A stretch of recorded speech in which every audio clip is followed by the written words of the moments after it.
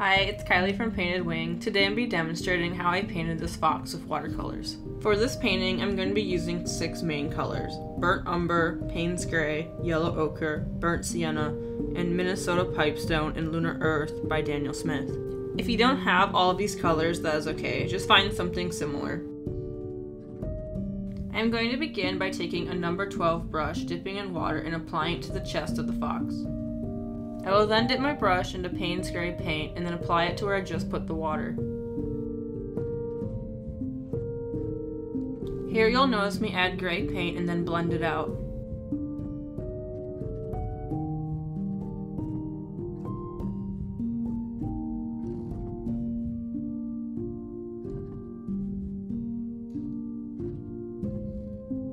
Here I'm going to outline the jaw with Paynes gray using a number 3 round brush.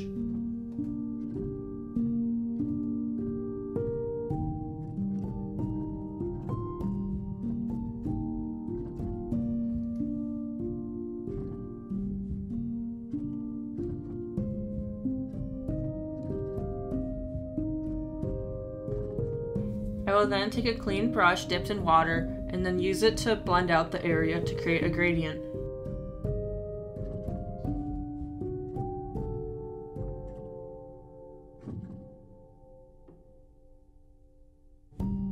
I'm going to continue using a clean brush dipped in water to blend out this area.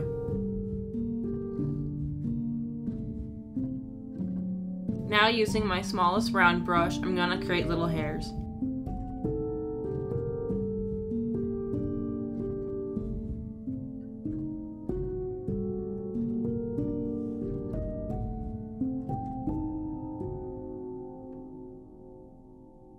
While this area is still wet, I'm going to add a little bit of table salt, and then let it dry.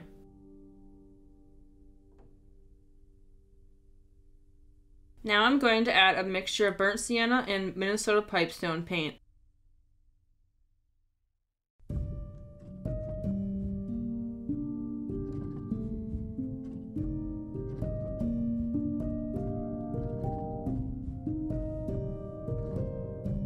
Now using a clean brush dipped only in water, I'm going to blend this out.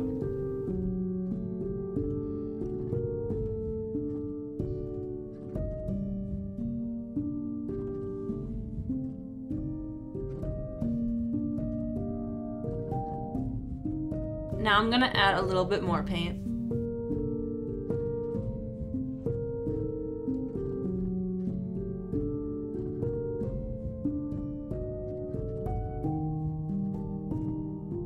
For this part of the painting, I'm just going to be adding colors at random and let the watercolors do their work.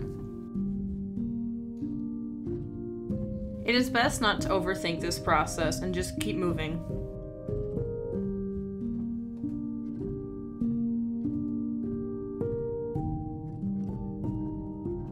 For this part of the painting, I'm going to add an intentional drip. I'm first going to oversaturate the paint here, make sure it's super wet, and then tilt my paper. Now I'm going to add some yellow ochre and burnt sienna to the wash.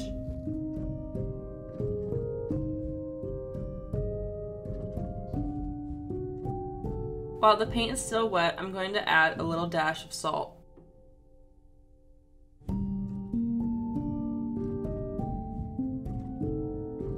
Using a small brush, I'm going to paint in some fur on the fox's back.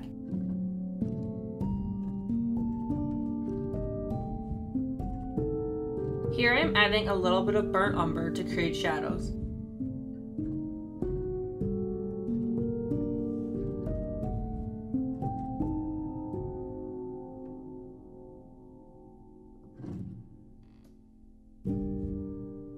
For the ears, I am adding a light layer of Paynes gray.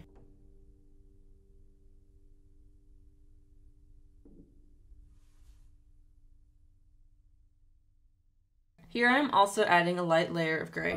While I paint, you'll notice me bounce around to different sections. This is to allow the paint to dry. Now that the first layer has dried, I'm going to add a little more Paynes gray here. Since watercolors are a transparent medium, you want to slowly add up layers.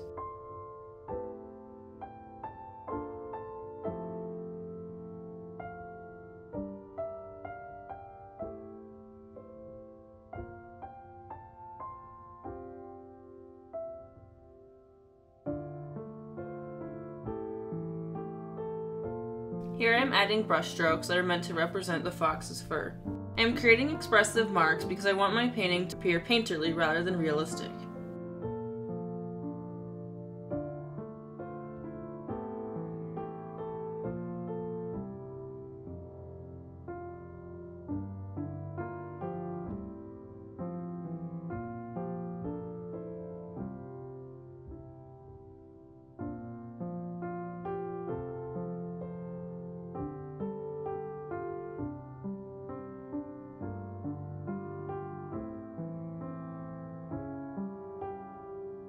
Now for the ears, I'm adding a saturated amount of Paynes gray so it appears almost black.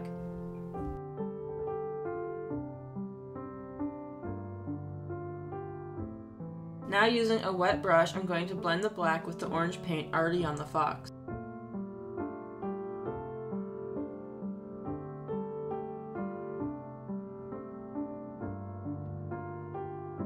After the layer dries, I'm going to add a few hairs with a small brush.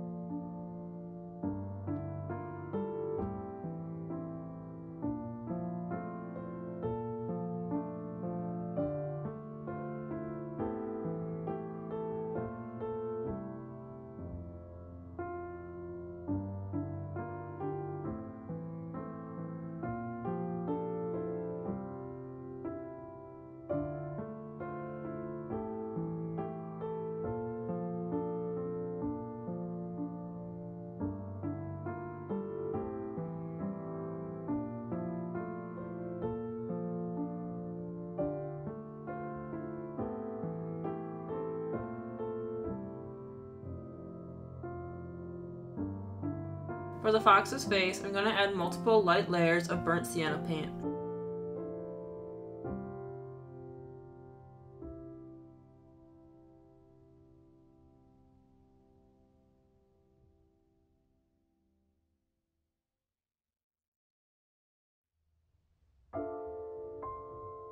Again, in order to decrease the darkness, I'm just adding multiple layers of paint.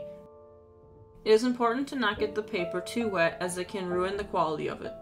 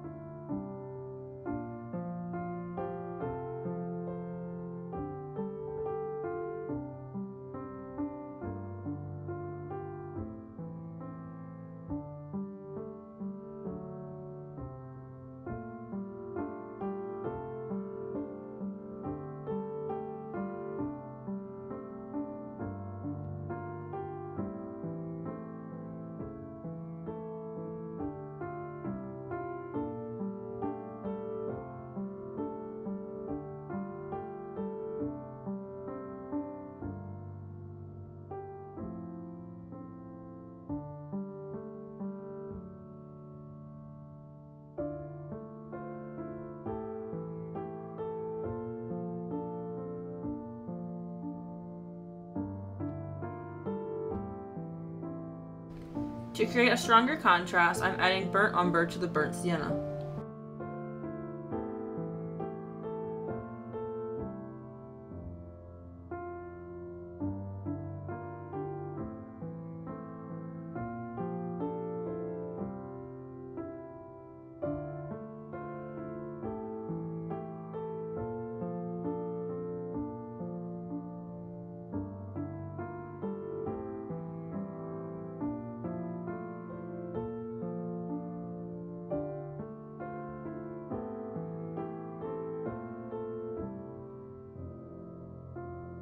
I'm going to start off the eye using a light layer of burnt umber.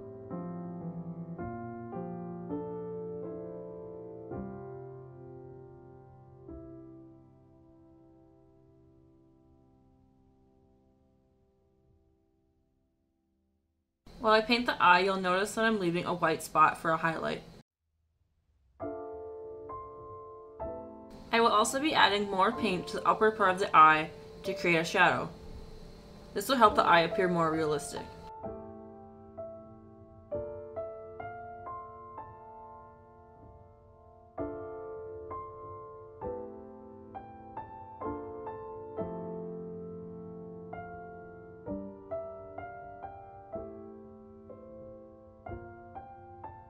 For an even stronger contrast, I'm going to add some Paynes gray to the eye.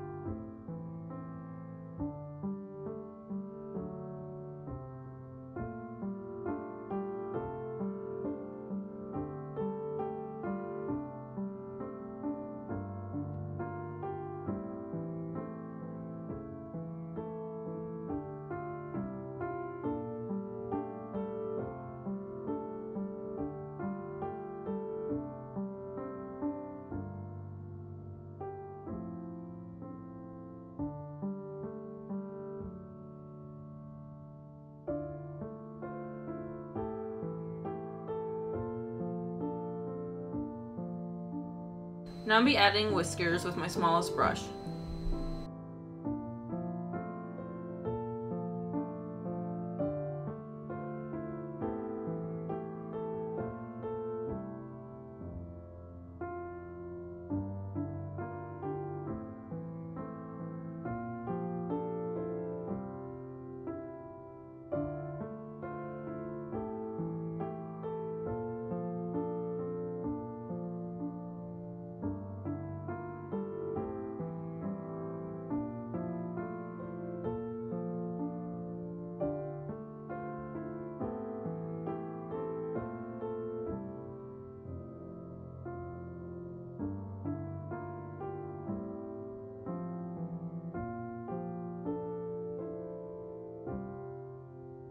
For the nose, I'm going to outline it with a small brush and then fill it in.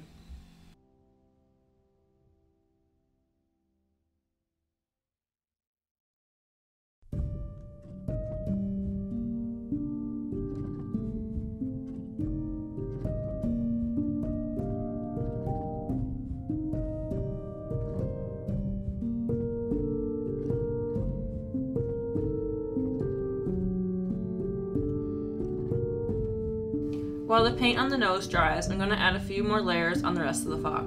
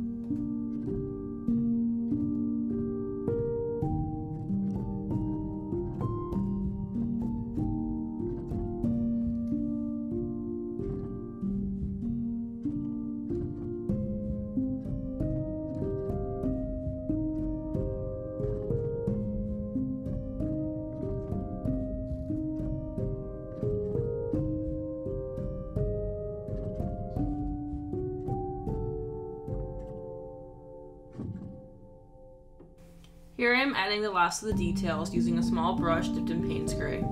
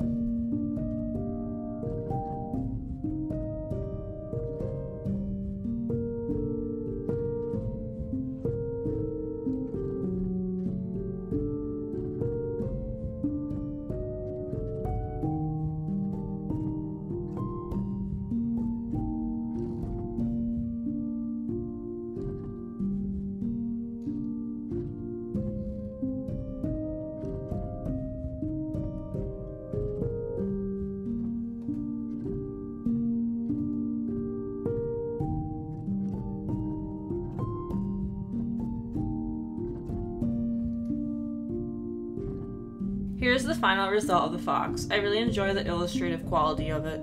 I like combining tight watercolors with loose watercolors. It's such a diverse medium and it's fun to see what it can do. If you enjoy watching my paintings, please consider following me on Instagram at painted_wing or even supporting me on Patreon.